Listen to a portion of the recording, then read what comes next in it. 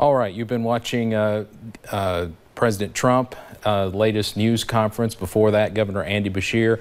The President Trump's news conference is continuing, and you can see that on Facebook if you'd like to continue watching that. We have a feed up on there, but we want to use our 20 minutes or so before the CBS Evening News to get you up to date on the latest news from Eastern and Southern Kentucky. So let's go back to Governor Beshear's news conference. Actually, a bit of good news from his news conference this afternoon. We'll get to that in a moment, but first we want to update you on the number of cases. 35 more cases announced by the governor today. That brings the total close to 200 in Kentucky. 198 COVID-19 cases in the Bluegrass State. Another man has died, the fifth fatality.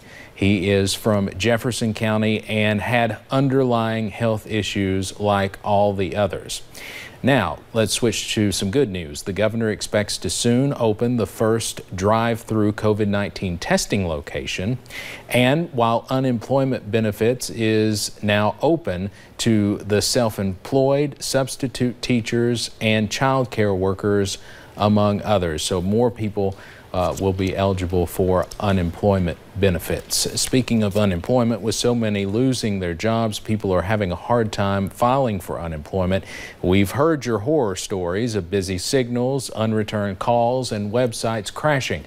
WYMT's Phil Pendleton took those questions to the Workforce Development Secretary, who is also Kentucky's Lieutenant Governor, Jacqueline Coleman. The only sound outside this Southern Kentucky barbershop is of the water dripping and the cars going by. Like so many other places in Kentucky where people are not working. Which, I understand all this is going on. Steve Henderson is among those making noises of another kind, frustration over wanting to file for unemployment. Honestly, it's all kind of up in the air when I'll go back to work. But not being able to. I tried that, was a technical support number and was on and stayed on hold, let it just sit there for 3 hours. Nobody answered that. He was laid off from the city center in downtown Lexington. He and thousands of others are trying to either call or log on to file unemployment, but they say they can't connect. So you go through the voice prompts and you finally get to the point where you can talk to a person. The one time that I made it that far, it told me that there was 101 people in front of me and that I should try to call back later. Set up regional call centers. So it's not just one line that folks are calling anymore. There is a call center set up in every region of Kentucky. Coleman says they are processing 30 times the normal amount of claims each day and assures people they're doing everything they can as fast as they can do it. They're not going to have the wait times that they normally have, but they can rest assured that we are going to take care of Kentuckians. It may take us a little longer than usual or that any of us would like, but we are doing everything we can to make sure that Kentuckians have what they need. She says they are pulling 145 to 200 additional state workers from other jobs to help man the phones for unemployment. In Frankfort, Phil Pendleton, WYMT Mountain News. Coleman also says their servers, which have crashed from the load, are now running with 7 times the additional capacity. For now, Goodwill stores will no longer accept drop-off donations at their Kentucky stores. This comes as stores are closed to customers and workers statewide. The tentative reopening date for all Goodwill stores in Kentucky is set for April 6th. Well, Hazard is home to a new little bookstore called the Red Spotted Newt. After February flooding closed the store for a few days, it was back up and running in no time. But now with the restrictions the governor is placing on businesses, the owner is having to change things up. WYMT's Will Puckett has more. After the February floods, owner Mandy Scheffel has the Red Spotted Newt back up and running. That happened quickly. The community rallied. I got a lot of support and love during that time, and I felt like business went on as usual. After weathering that storm, Scheffel had no idea March would bring a cloud possibly worse than the month before. It's a hard decision for me to even be here today. I don't know what the right decision is. I don't know. I want to do what's best for the community and keep everybody safe and healthy, and also my family. So Scheffel comes in 2 times a week. Wednesdays and Saturdays, she fills orders, and for some, waits to hand them their books by the curb. Money's still coming in. It's definitely not what it was, but you know, there is some money coming in, enough to cover overhead. As she moves to focusing her sales online, she sees this as something she had been planning to do for a while, but has never had time. And I had kind of been putting that on the back burner. I didn't really have a website going. I wasn't doing any kind of online sales, and this has forced me to really look at that. Now she hopes there's just a month where her store is completely open and booming. Will joins us now live from his house. And Will, how long does Mandy plan to be able to do this? Steve, obviously this is a short-term fix, but her online sales are doing very well right now. She says if this lasts a couple of weeks, it will be able to make do, but if it lasts for more than a few months, it might start to get a little tight. And has she been talking with any other stores?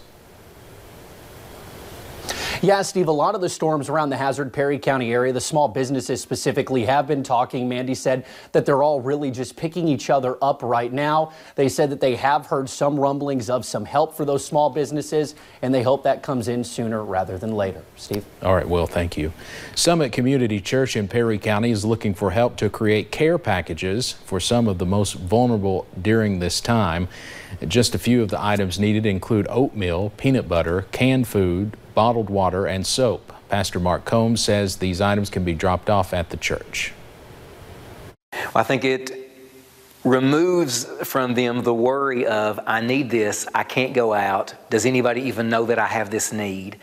So just to help them with, somebody is thinking about you, even if you don't realize that we are. Combs also says they need people to deliver these packages. To see a full list of items they're asking for you, you can visit our website at WYMT.com.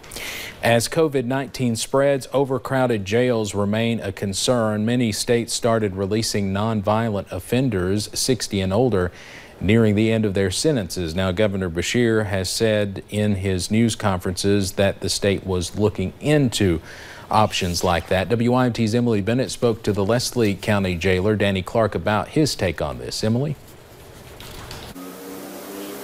Yes, Steve, I did talk to Danny Clark, who said that overcrowding was a problem a couple months ago, but with more jails opening in the region, it's not as big of a problem now. But with the COVID-19 outbreak, the Department of Corrections is looking into options to decrease the number of people in the jails. Now, Clark says the Department of Corrections is starting to go through files to see what inmates they could release.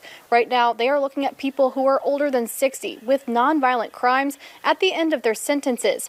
The Department of Corrections is already putting strict regulations on the jails to keep them on lockdown, so inmates do not have any exposure. Jails aren't allowed to transfer any inmates until the outbreak is over.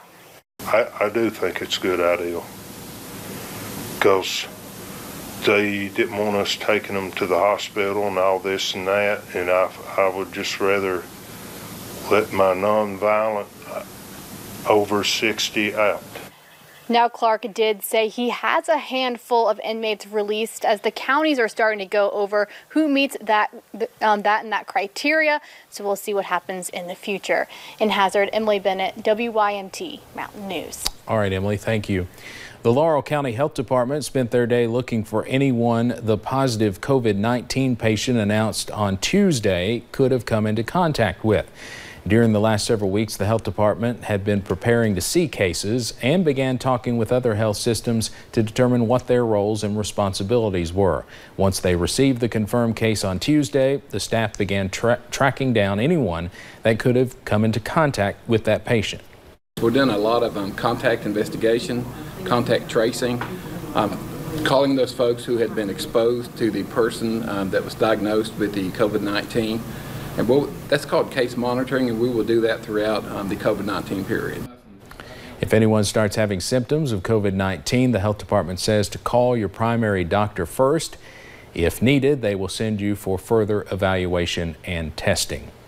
One church in Lawrence County is working to help keep the local economy going, and while doing that, they're helping feed those who are still working in essential businesses.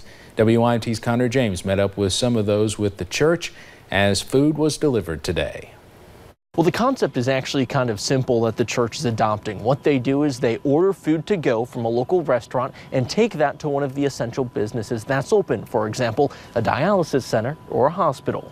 This all was thought up by people at a local Louisa church called The Table. The church has stopped having in-person service and moved it all virtually, but they are still out in the community helping those in need. Multiple local restaurants have benefited by this. Today, they took food from a local Mexican restaurant and took it to a dialysis center. It's something staff say makes them feel blessed, and they hope this Kindness is Contagious campaign grows. I think it was actually Summer, our pastor's wife, who mentioned, let's just help not only our local businesses, but give to those who are working double time, working really hard during all of this. Now, some of the money does come from The Table itself, but a lot of it was actually given by an anonymous donor. They say they don't really even know if it's a member of the church or not, but nonetheless, it's keeping this project going. I'm in Louisa. Connor James, WYMT Mountain News. Those in the church encourage people in other communities to start Kindness is Contagious campaigns of their own. Sky Alert weather.